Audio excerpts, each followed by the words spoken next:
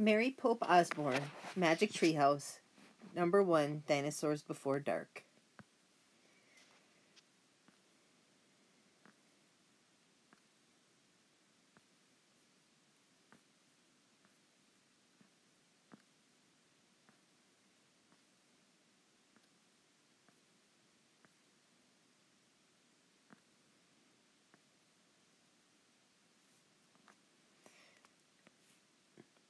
Chapter 1, Into the Woods. "Help, a monster," said Annie. "Yeah, sure," said Jack, "a real monster in Frog Creek, Pennsylvania." "Run, Jack," said Annie. She ran up the road. "Oh, brother," thought Jack, "this is what he got for spending time with his 7-year-old sister." Annie loved pretend stuff, but Jack was 8.5. He liked real things. "Watch out, Jack, the monster's coming," said Annie. Jack didn't say anything. "Come on, Jack, I'll race you," said Annie.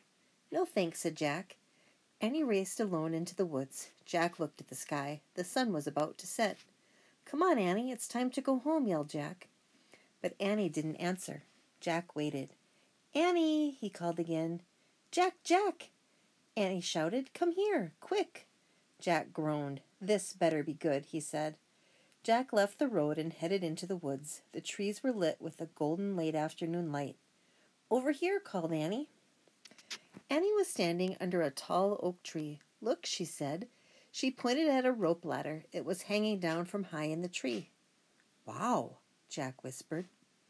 At the top of the tree was a treehouse, tucked between two branches. "That must be the highest treehouse in the world," said Annie.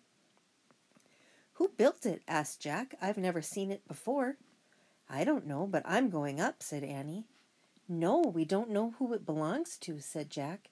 "Just for a teeny minute," said Annie. She started up the ladder. "Annie, come back," said Jack. But Annie kept climbing. She climbed all the way up to the tallest branches. Jack sighed. "Annie, it's almost dark. We have to go home." Annie disappeared inside the treehouse. "Annie!" Jack called. Jack waited a moment. He was about to call again when Annie poked her head out of the treehouse window. "Books!" Annie shouted. "What?" Jack said. "It's filled with books," said Annie. "Oh, man," Jack thought. He loved books. Jack pushed his glasses into place.